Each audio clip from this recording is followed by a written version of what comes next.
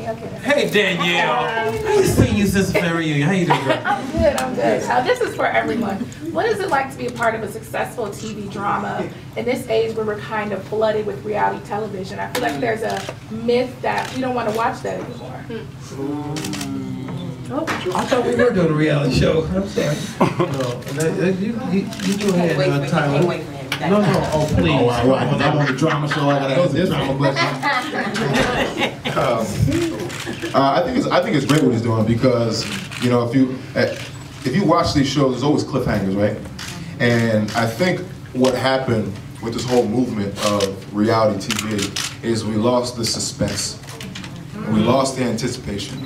It goes hand in hand with all these phones and stuff. There is no more of this, you know what I mean? Right. So it's like, I think what he did is I don't want to sound politically incorrect. Right. He brought real TV back. Right. You know, back in the day, you used to have to wait for that. I don't know if y'all remember the show Dallas, but you had to wait till like the end of the season to figure out if JR died. You know what I mean? Right. Yeah, exactly. So who shot JR? Right. Who shot JR? Yeah, exactly. It's a little bit before my time. Who shot JR?